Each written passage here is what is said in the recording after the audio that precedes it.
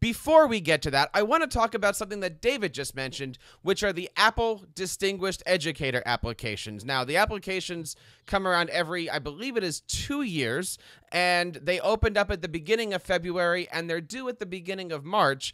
And John, you're an Apple Distinguished Educator. Tell us a little bit about the ADE program.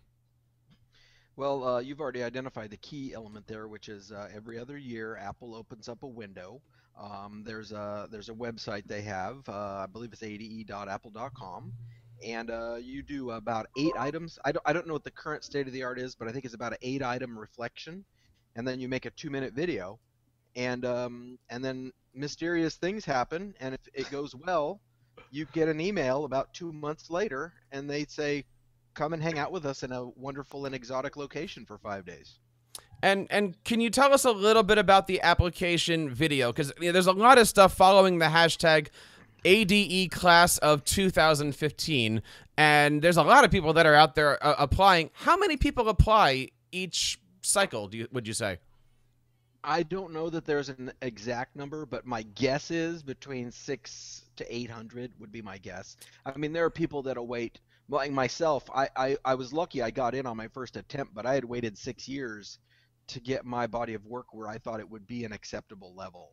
So, I mean, there's a lot of people that they're gearing up for that thing a year and a half, 2 years ahead of time. How many people actually get selected per class?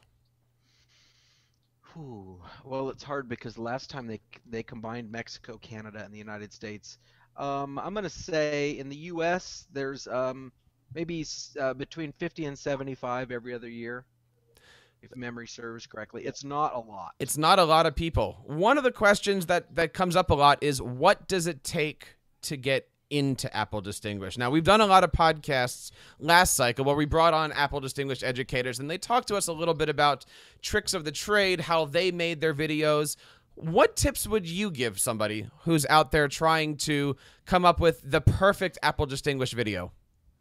I would say, probably the biggest thing I see, because I'm involved on the Google certified side as well, and the biggest mistake that I see people make is they say, I want to go there and learn to be a fill in the blank. And you're kind of already it. It's more that somebody's acknowledging your body of work. And what most organizations are looking for when they have a distinguished or certified person is that they're looking for somebody who's kind of a thought leader regionally. You don't have to necessarily be a national power, but you're going to want to be presenting at Q or regional events like that. If you've done some stuff at ISTE, that's a nice thing.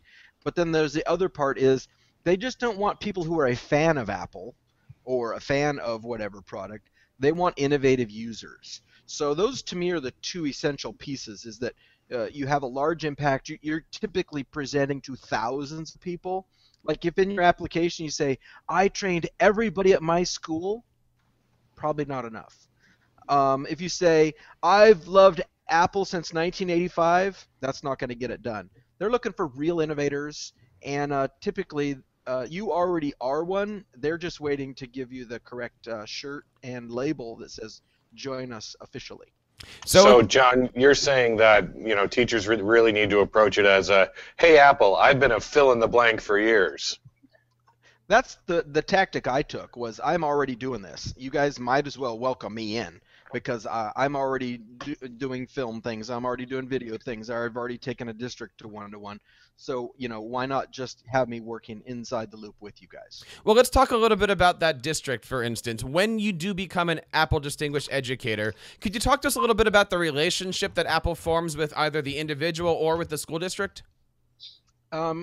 Yeah, as far as the school district side, there's a series of papers you have to file to make sure that you are not in conflict of interest. Like, for example, if you're the person that is in charge of actually buying all the Apple devices, there are legal parameters for that. Yeah, I see what you're doing there, Sam.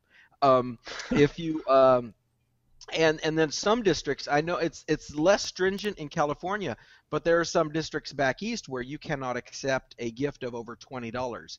Well, it's going to be a problem in that case to work with Apple. So they actually have a form where your legal representatives from your district can say, we observe the terms of what's going to happen in this, and then we will approve it. And there's all kinds of things like Form 700s that you have to deal with. It's not a hard process, but Apple is very cognizant of the realities of the legal side. Well, we are certainly out there interested in seeing people who are out there and applying for ADE. I know on the hashtag we've all been sharing our videos back and forth. David,